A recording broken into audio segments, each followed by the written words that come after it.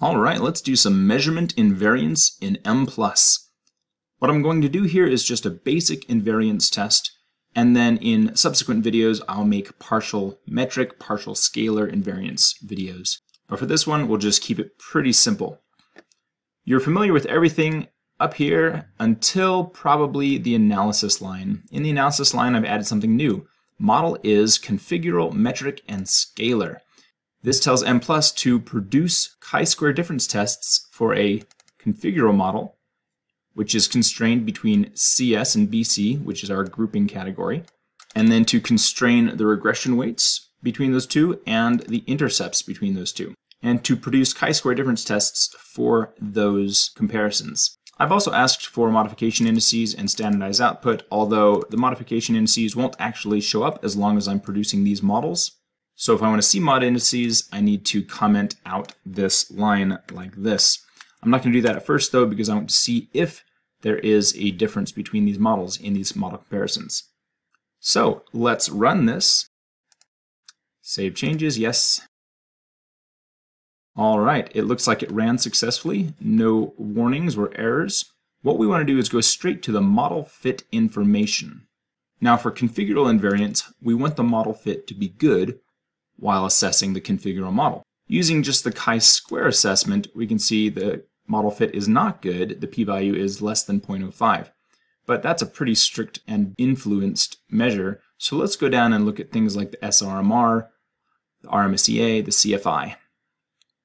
So here we are, RMSEA should be less than 0.06 ideally, and it is not, but hopefully less than 0.1, which it is, but the confidence interval you can see does bridge 0.1. So the RMSEA is not fabulous. But the CFI, which should be greater than 0.9, ideally greater than 0.95, but greater than 0.9 is probably okay. And the SRMR, which should be less than 0.08, both of these turn out just fine. So we might say we have configural invariance. But do we have metric and scalar invariance? To find out, go back up to the model fit information, invariance testing, and you're going to look at this models compared and just these first two lines here. These are the chi-square difference tests for the metric model versus the configural model. And this tells us if there is metric invariance. If the p-value is greater than 0.05, if that's your threshold, then the models are not different, which means they are invariant. So we do have, according to this p-value, metric invariance. For scalar invariance, we look at this line.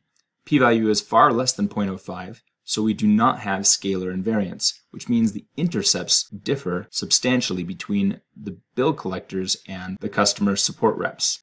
Now let's say we did not have good model fit. In fact, we could argue that we don't have good model fit, which means we don't have configural invariance. We would go down to the modification indices, which are not shown here, and we would see where the models differ the most, or where there are parameters that could help if we estimated them. To pursue scalar invariance further, we'd have to do a partial invariance test, which is not supported by Mplus, but there are ways around it. I will show that in a different video. So for now, let's just pretend that we did not achieve configural invariance. What I would do is I would go back to the syntax and I would comment out the analysis line so that I can see modification indices. Let's go ahead and save this and run it. And you can see now modification indices are an option.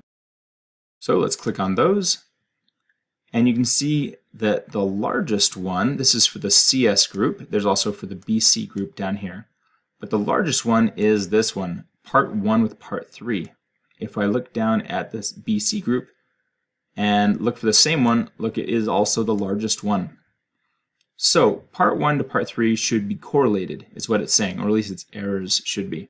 It's not recommended you covary the errors in a measurement model. So what this also means is these two items are highly redundant. Now, because I know we have a reflective model here, I could just delete part 1 or part 3 to see how that affects model fit. Before I do that, I want to look at the diagram. I like a visual view of things. Now this is the diagram for group CS. I can also look at it for group BC in just a moment. Let's change this to view standardized estimates. Here we go. And let's look at part. Here's part 1, here's part 3. And you can see that part 1 has a slightly lower loading, at least for the CS group.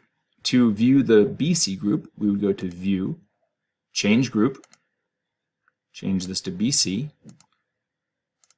hit OK, and we can see the loading here is also fairly small. So let's see what happens when we remove part 1 from our model. Okay, let's go back to our syntax and try removing part 1.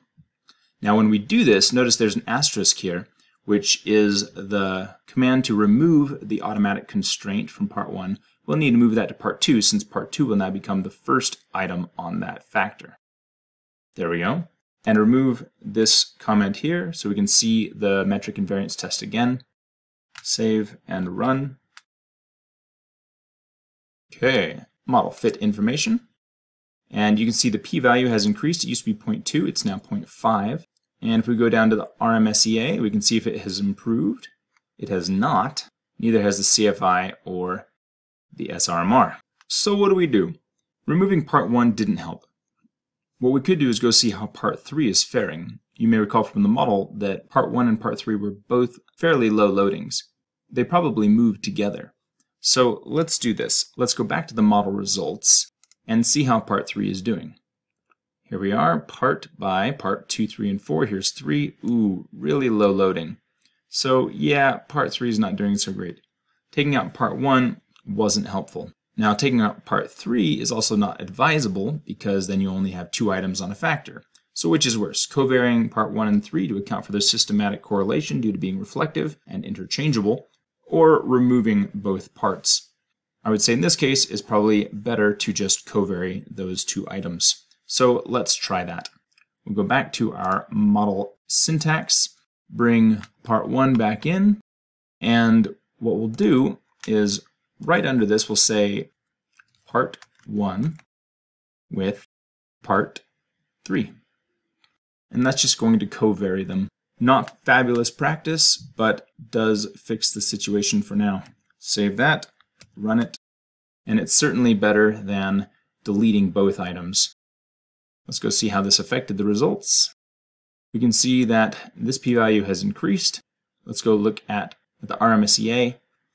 That value has decreased down to 0.072, which is closer to the 0.06 ideal, and the lower limit does include 0.06, and the upper limit does not include 1. So we're probably okay here.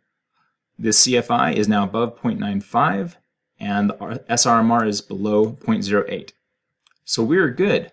We have configural invariance.